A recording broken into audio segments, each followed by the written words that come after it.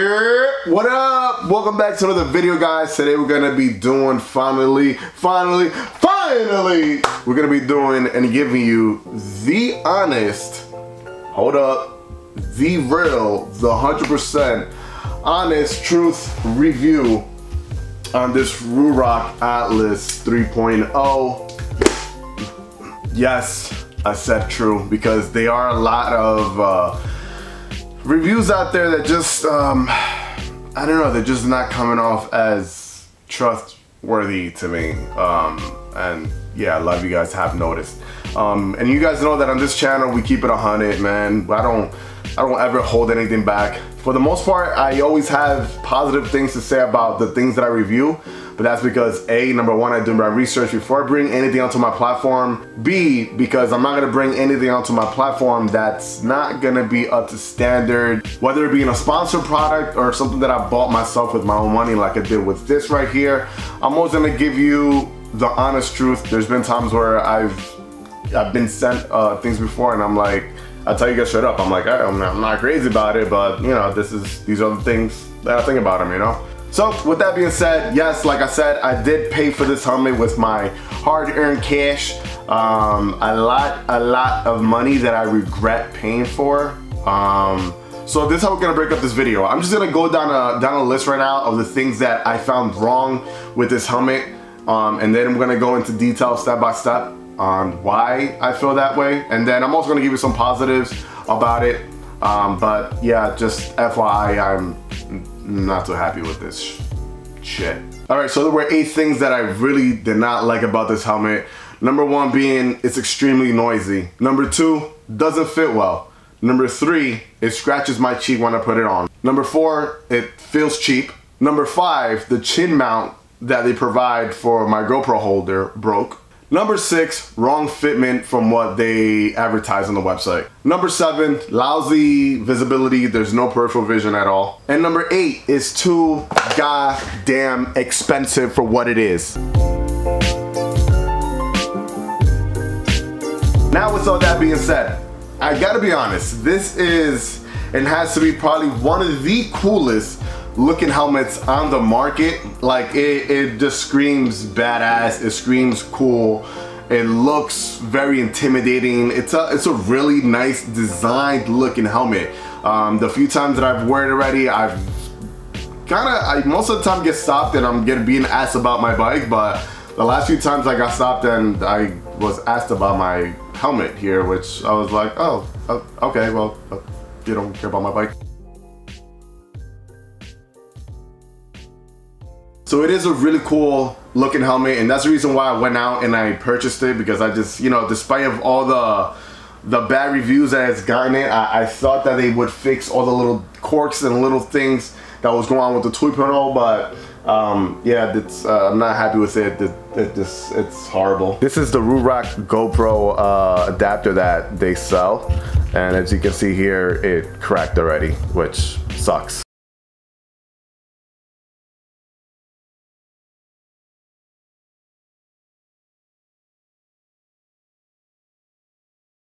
Now, prior to me having this helmet, I was using this built helmet, which cost me 110 bucks.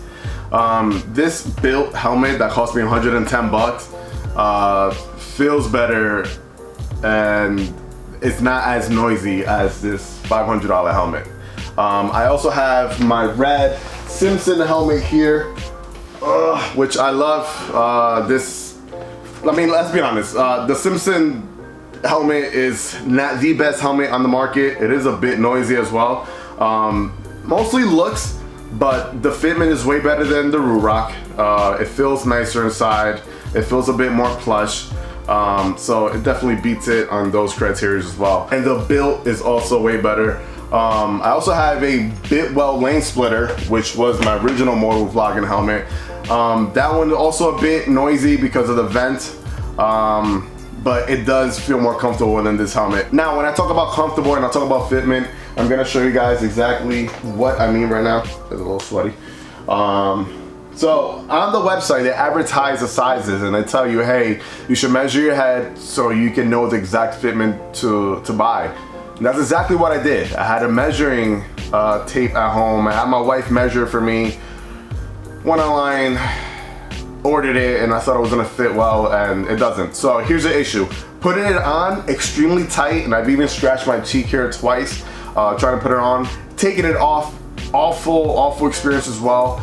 And here's the crazy part. It's really hard to put on and take off, but once it's on, it's extremely big, and it just dances around my head. So I'll show you guys right now.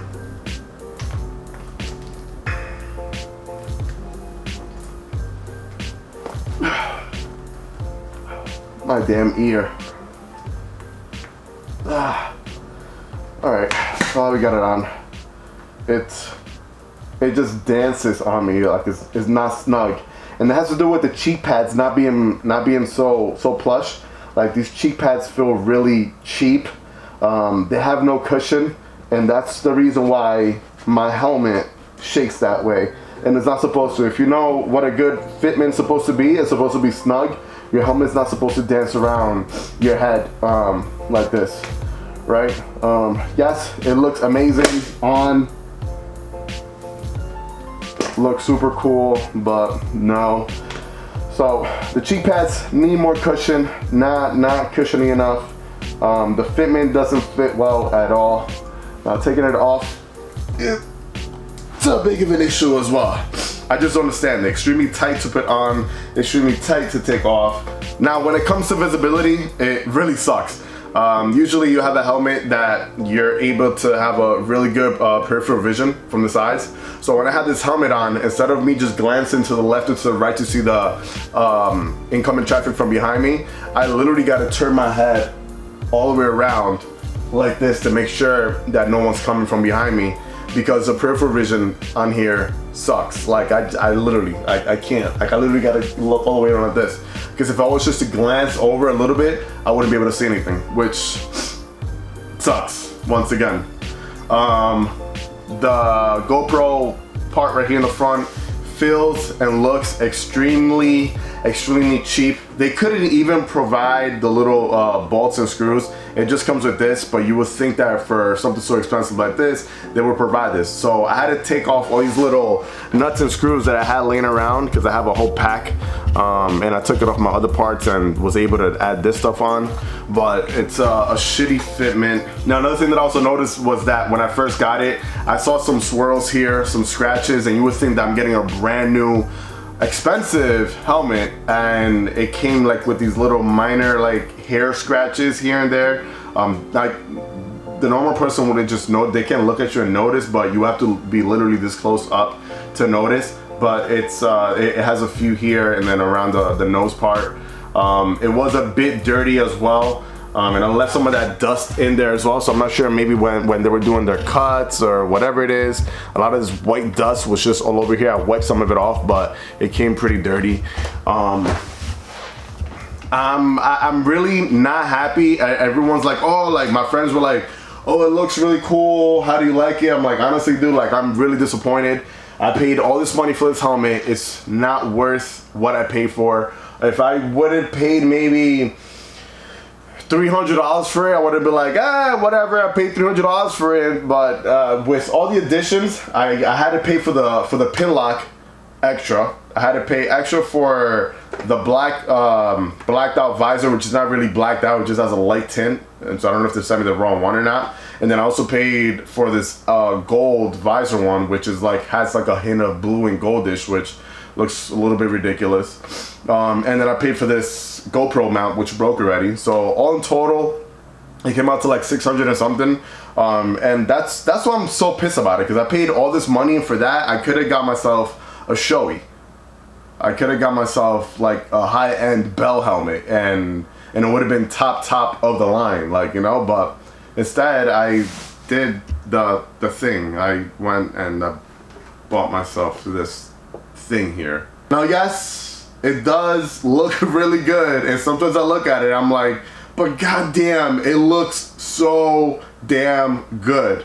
But it just doesn't weigh out. Like the pros and cons just don't weigh it out for me. Like you would be like, all right, well maybe I don't like this about it and that about it, but it looks so good, so that outweighs the negative.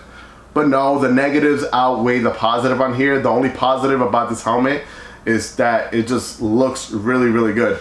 It's extremely noisy on the highway as well. I've had it and I've used it for 2 weeks already.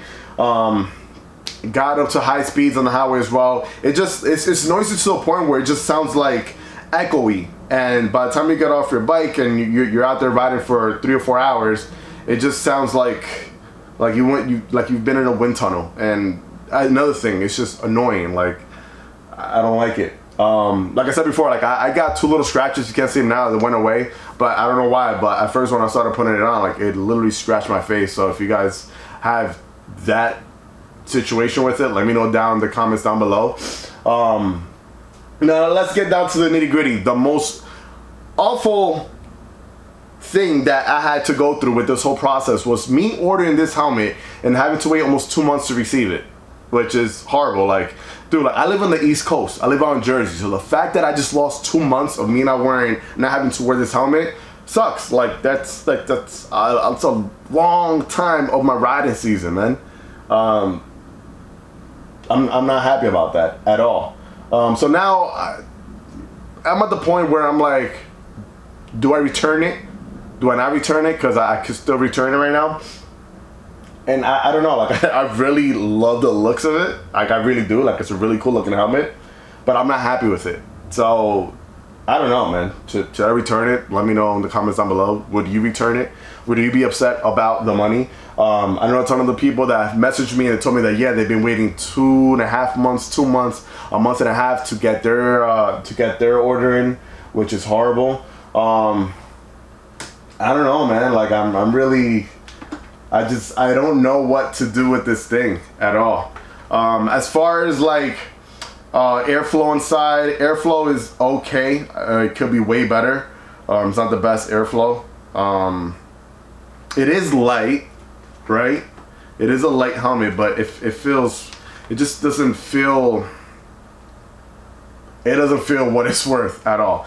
One thing I do gotta say that it does have some nice little corks here and there inside. So inside it does have a lot of little Velcro patches here and there for you to wire up your helmet with your, like if you're, you know, doing some GoPro stuff, or if you're gonna mount on a cardinal device like I did right here. I set everything up and it already has that Velcro throughout the helmet, so that's pretty cool as a plus. I really like that. I wish more helmet companies would do that. But that's about it. That's all I can say I like about it. Not.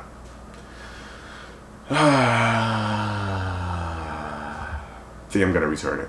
Now you guys saw me put that helmet on. I'm gonna show you how easy it is to put this helmet on right here. So that goes on very nice. And you see how snug this is? It doesn't dance around me anywhere, and it feels like the cheek pads feel plush. It's not as echoey, it's not as loud as that, and it's a $110 helmet. I got it on sale, so I'm not sure if that's what they originally go for, but I put the Simpson on. I mean, the Simpson's more on the little pricier side, is around 400 to 500. What I don't like about the Simpson is that the airflow. So you always have an airflow because you can't close these vents right here.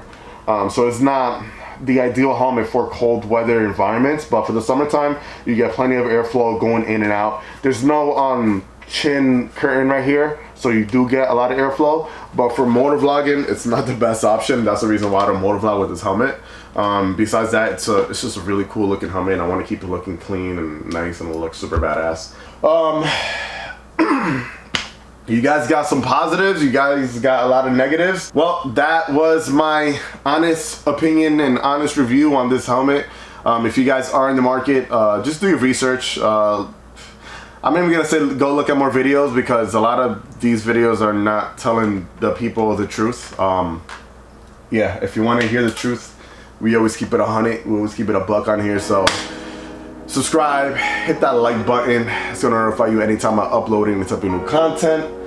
And I got a lot to think of, because I'm gonna go message these people now and see what I could do about it, returning it or not. Yeah, $600, a lot of money. I'm gonna catch you guys in the next one. Like always, let the force be with you. Ride safe. Enjoy the ride, baby. Peace.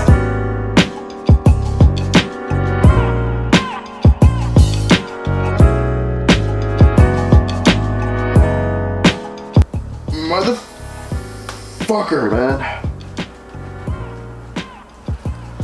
It's like I'm dancing. Look at this shit. Look at that, look at that, look at that.